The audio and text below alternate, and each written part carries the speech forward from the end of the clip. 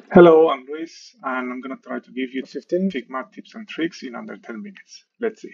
The first thing you notice here is my canvas has a weird color that I customized. So if you click on nothing, you click on the canvas, you have here the background property, and here's where you can change the background of everything. You can put anything you want. And the good thing is that this is different from page to page. So if I create here a few pages, you see it's taking the color of the first page, but I can change it again. And I say, okay, this one I want it like this, and the previous ones have the original color. The next tip is for presenting or for showing what you have on the screen is to hide the whole UI. So if you right click on anywhere on the canvas, you have here this shortcut called Show Hide UI. And you see everything disappears. This makes it super easy to present, and it has a shortcut, of course, Control backslash, and in Mac is Command backslash. Another useful thing, and I will switch to another file here, is that you can switch to like an outline similar to what you have in Illustrator as well, something like this. So this is done by a shortcut. In Mac is Command Y, and in PC is Control Shift 3. This is super useful to check really what you're doing. You can keep working on it. And you can find it, of course, as well here in the View menu, Outlines. So another useful thing is the frame outlines. So the frame outlines, if I'm hovering over all of these components over here, you can see that they have a bounding box, they have an outline. So what I have here in the View menu is something called frame outlines. And this is showing you always the outline of the thing. This is not part of the component or anything, just a line that Figma puts there. Okay, now we can start with the fun stuff. The first thing I want to show is Smart Selection. Maybe you know about it, but it's worth mentioning in detail. So Smart Selection is this way of distributing elements together and setting up their distances in between. If I select these things, you can see there's some little controls here. This is showing me that I have a Smart Selection going on. Smart Selection is not something that you have to activate. It's something that just happens automatically when things are together. So if I have these elements a little bit not in order, you see, what I have here is some controls to have them horizontally stacked. So when I click this, it automatically makes the distance between them the same. Vertically, they are not aligned, but this I can do it here, no problem. Now I have the option to change the spacing and do all of these things, not only with the mouse here, you see the number, but also here. Here I have this little icon that also allows me to change with the mouse or just to write here 8 or 0, no problem.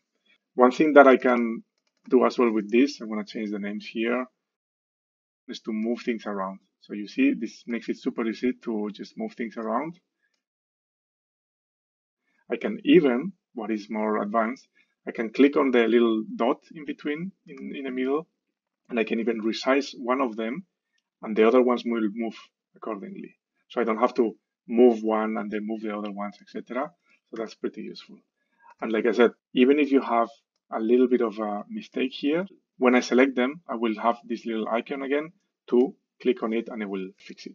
So this works with everything. If I create here now a few rectangles, see, I didn't do anything special to these rectangles, but if I select them all, this icon will appear, and then I have this control. Then I can do everything I want, and this is really making it easier. So this works as well with metrics, so with a lot of elements in a grid. So I'm gonna find here some elements that kind of look like these icons over here.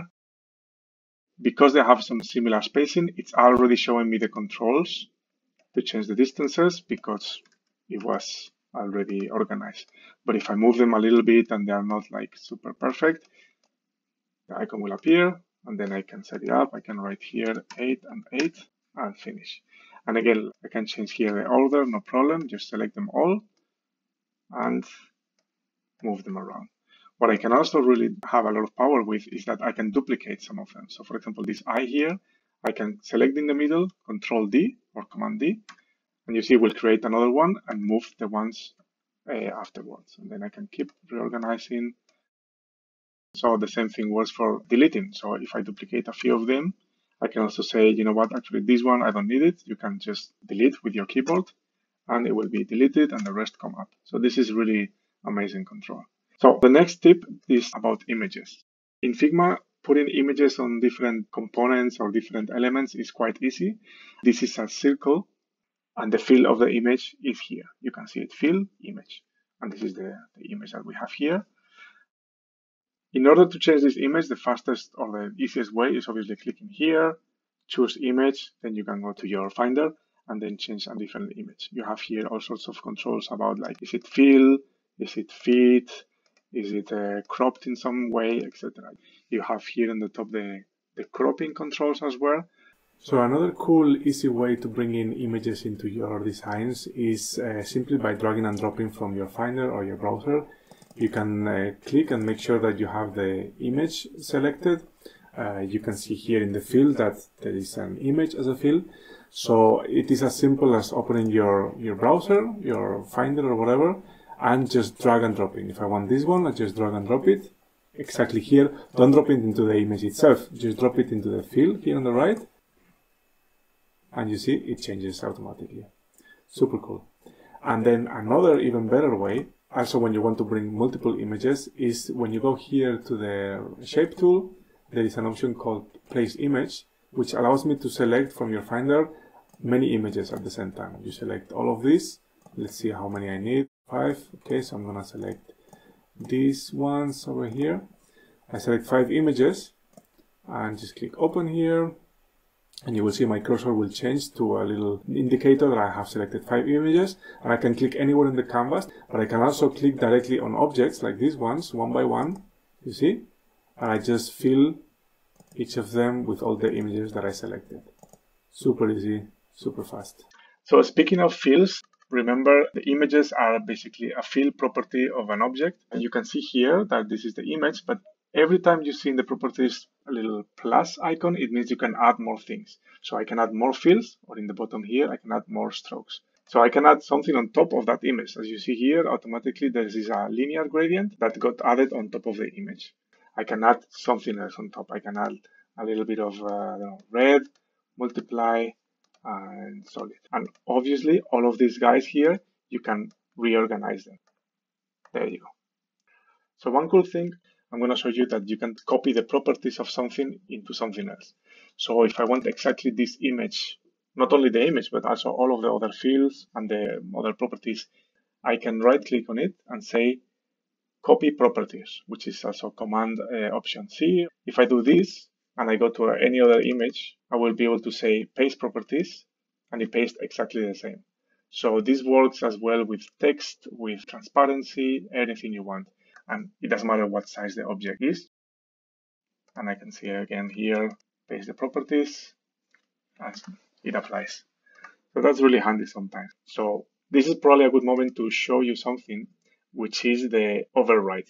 All of these changes that I have on these instances in Figma, they are obviously overrides. And anytime that I want to reset this instance to the original, I can always right click and say reset instance. And so you see, it will go back to exactly how the master component is. But sometimes I only want to reset some things.